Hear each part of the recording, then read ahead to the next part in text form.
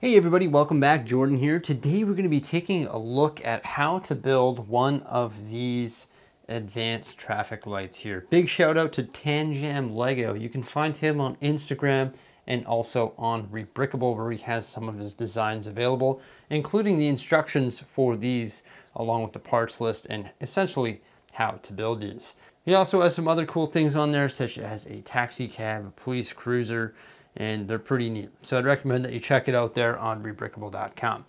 Now I'm going to show you all of the pieces that you need right now. You're going to need 45 unique parts and also 67 total quantity to build a traffic light just like this here. And those will all be outlined on the instructions available. But I'm going to talk to you guys about how to build one of these and also how I've placed them here in the city. It's pretty cool that this can be your basic structure for a traffic light and how to customize it to best fit your city. Because we all know that Lego can be interlocked into an unlimited amount of ways, so you can essentially take the parts and pieces from this traffic light here based on this design and maybe give it your own spin and make it look pretty cool. So these are the traffic lights that you get in the extra poly bags right here. And let's face the fact, they're pretty basic. They've got the red, yellow, and green. They're just on some 1x1 black modified bricks with the forward-facing stud, the snot brick, and then it's got a little modified clip on the side here for your pedestrian signal there. It's a pretty basic build, and it's out of the extras poly bag, and let's face it, these look a lot better. Now, I would recommend, if you do put these in your Lego City, and you'll see them in my Lego City later, if you do decide to get these here and you build them out of black parts, I would recommend changing your street lamps to black as well, which are available from the extras poly bags as well, and they are retiring soon. So if you do make the switch, make sure you get those before they retire, as those pieces are quite hard to get. Now, the cool thing about these traffic lights is they actually do serve as the street lamp here. So you got a lamp there to provide light for your citizens in the city. Also right here, you'll see the little buttons on the side using some 1x1 circular tiles. Those are for the pedestrians, and then you'll see the lights on the other side here. Now there is supposed to be a walking, so there's supposed to be a tile here with the arrow just to indicate which way to walk across the street, but I do not have those as they were a little bit pricey, but I could put a 1x1 tile, a 1x2 tile on there with a little custom sticker element if I wanted to give that effect. Also, you'll notice that there is some open signage up here. There's a 2x3 tile and also a 1x3 tile.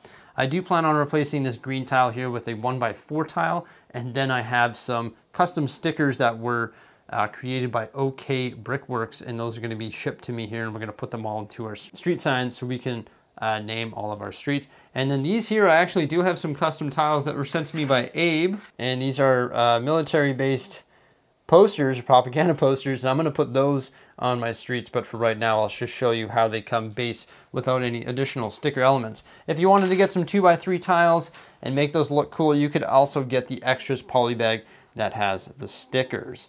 So let's build one of these in a step-by-step process. I'll show you the process, and it is quite advanced, but it is pretty easy. And I also want to show you how I place them in the city, and I also want to show you this real quick as well. These can be modified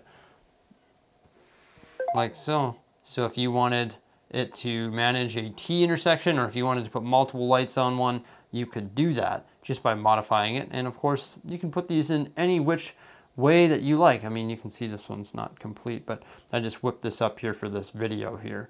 So let's build one of these things, and then I'll show you how they look in my city and some more modifications in which I made to them to service a T intersect in the city.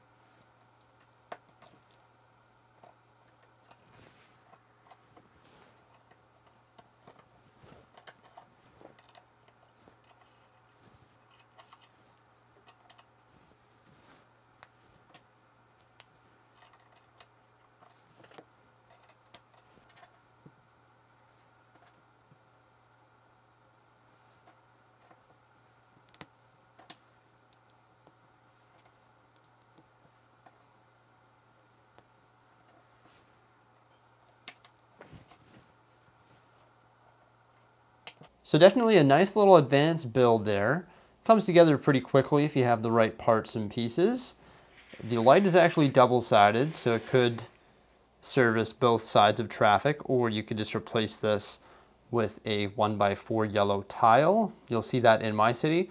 What I did is I replaced the four-sided snot brick in the middle with a one-sided snot brick and just popped a little tile on there, so it's only services one flow of traffic.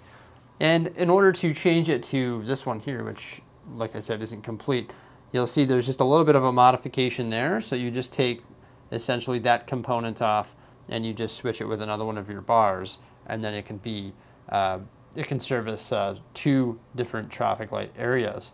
Yeah, so that looks pretty fantastic. I've got it placed in the city here, just right here.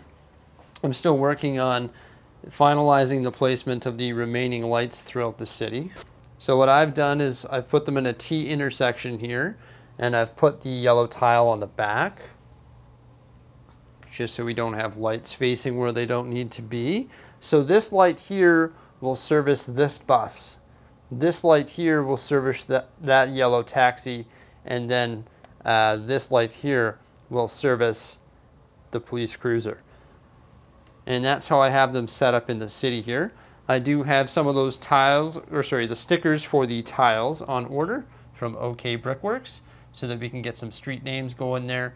And I also want to put those propaganda posters onto those 2x3 tiles, along with maybe some of those stickers from the extra pack as well. I did make one other modification to this guy here. All I did was just put a bracket right here, so the, oh, pedestrian fell over.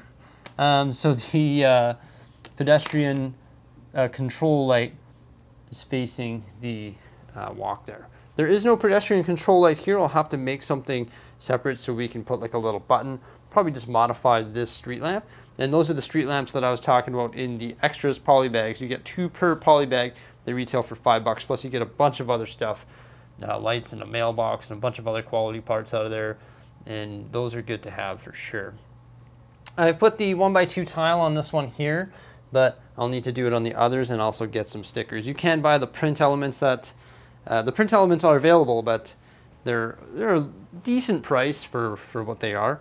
Ballpark, these things will cost you about $10 each to make, unless of course you already have these parts and pieces available. Once again, the instructions for this here is available on rebrickable.com.